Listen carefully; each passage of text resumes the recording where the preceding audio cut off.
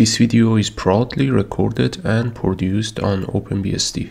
This video is about how to set up Chroot or Chroot on OpenBSD. For that, let's have a brief introduction on what it is. So Chroot stands for change root. It allows us to limit access to the file system when we are rooting, and we can look at it as some sort of a simplified or basic container or sandbox environment to do some experiment. Mind you that Chroot, the one at least shipped with the OpenBSD, is not secure. That doesn't mean that if you're running a process on Chroot, things are completely isolated and the process running in the Chroot doesn't have access to the host. That's not correct. The process can escape the jail, and as a result of it can actually harm the host system. So the main purpose, at least for me, to just like set up things, set up some software without polluting my host machine and installing a bunch of packages that I may not need later on. For example, in the how to set up the LAMP server video, I have run the entire process on the VMM. I could easily done that on the Chroot. It would be from performance perspective faster. Setting up Chroot on OpenBSD is not that difficult, but we need to take some steps. For that one, we are going to use these two great articles. One is written by Eric Rodman, and it's written for the OpenBSD 6.6. And we have another one by Tubsta, Tech and other stuff. And this one, I'm not sure for which version 5.5 apparently. They are quite dated, but nonetheless, we are going to follow this combination of these two. So the first step, according to the articles, is to make sure that the file system or the partition that we are going to do the Chroot on, they do not have no dev and no SUID. In my case, I checked the FS tab and my root partition actually doesn't have none of those. This could be either I removed it long time that I have no recollection of it anymore, or it could be because I installed OpenBSD in a single partition, in the root partition, everything. Then there is no these two flags present. In case that for your partition these two flags are present, what you have to do is either to remove these two and then restart your machine. That could have some security implications. I am not sure exactly what implications.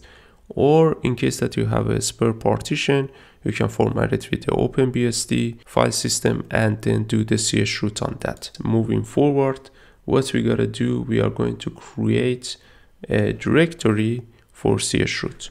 So I am in my home directory. I'm just gonna go create Chroot here. We have to grab the compress archive of the base system from the FTP server. So what you can do, you can just type FTP OpenBSD, then you go to the mirror page, and then from here grab version and as well as the architecture that matches your host system. In my case is a AMD 64. We copy this address, and I'm just gonna demo you, not do the full download because it takes time. But what you can do, you can just type wget r -- no parents and then pass -a tgz, because we are just interested about the tgz files, and then pass the URL here, and then it's going to just download the tgz files. Once you have done that, which I already done it to save some time here, we are going to extract these files to the Chroot directory that we created a couple of seconds ago. So tar-c/home and would be Chroot and xvzf. We are going to remove the v for verbose, we don't need it, and then we are going to extract it. I'm going to extract all the compressed file and then we resume. Alright, so all the files are decompressed. The next step is to go to the Chroot directory, and we are going to the dev directory. As you can see, the directory structure is similar to the root file system. So if I do here, is more or less the same. Nonetheless, we are going to the dev directory of the chroot, and then we have to run this script, make dev all, and this one should be done with the do as, or you can switch to the root user if you don't want to type do as.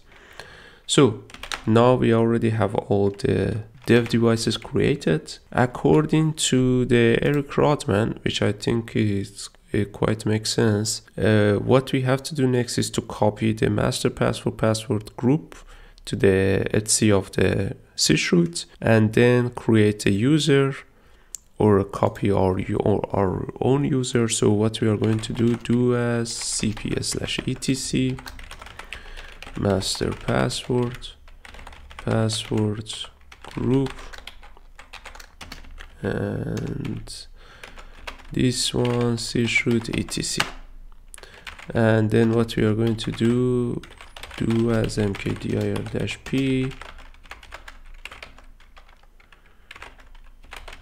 and we are going to create this, change the ownership, do as chown,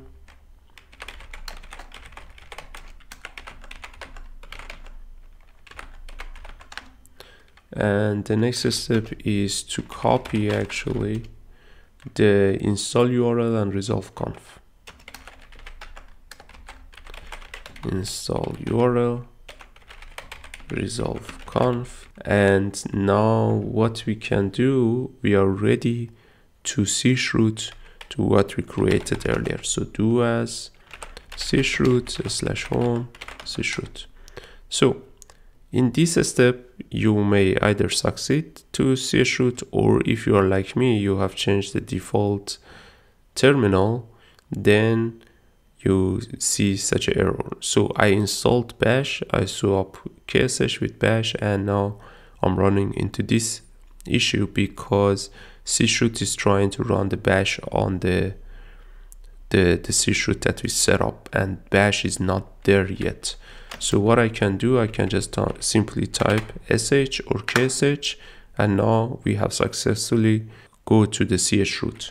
So the next step is that I'm gonna just type pkg add bash, but you see that we are having an issue here. Alright, now what we have to do is to update the password database, pw mkdv etc master password, and then also configure the shared library user local lib, as well as in case that you want to work with the x11 apps, x11 r6 lib, and then we do the sysmerge. Fantastic. Now what we can do, we can just type pkg add, for example, bash, and this should install bash for us, and we can actually switch to the normal user. And if I type who I am, it shows my user in chroot because we followed the Eric Rodman steps to create a user there. At this point, if you don't want to do any X11 application forwarding, you can just pause or close the video. But in case that you want to do X forward for any application that is running in the chroot environment, then we need to take a couple more extra steps. So what I'm going to do, I'm going to just quickly demo you how to run the X clock, and as well as 0AD, because that's also a bigger application through the X11 forward. So for the X clock, if I just type X clock, it says that it cannot open display 0. So on the host machine, we are going to run the Zephyr server. So this one, display 1, it's going to listen to the TCP, and we want it in the window mode. And now what I do, I say just export display equals to 127.0.0.1 display number 1, and we type the X clock again, and you can see X clock is successfully running here. And if I quit, it exits. So what we are going to do afterwards, just to make sure that things are working fantastically without any lags, we are just going to type the pkg at 0AD. After this one is finished, I continue the rest of the video. Fantastic. 0AD is now installed on the Chroot environment, and if we try to type it, it says that actually we cannot run the game with the root permission. So what we have to do, we are going just to switch to the normal user and then just type 0AD, and because we don't have the display yet, because we just switched the user. So if we do display, it's empty. So what we are going to do, export display 127.0.0.1 and then we type 0AD. It's running here in the Chroot environment. That's all for this video. If you like it, don't forget to press the like button, and in case that you haven't subscribed to the channel, you can subscribe to the channel as well. Have a great time. Cheers. I want to thank all of the amazing Patreon and Ko-fi supporters. Your generosity and support means the world to me and keeps me really motivated to continue creating content. Thanks again for your generosity and contribution.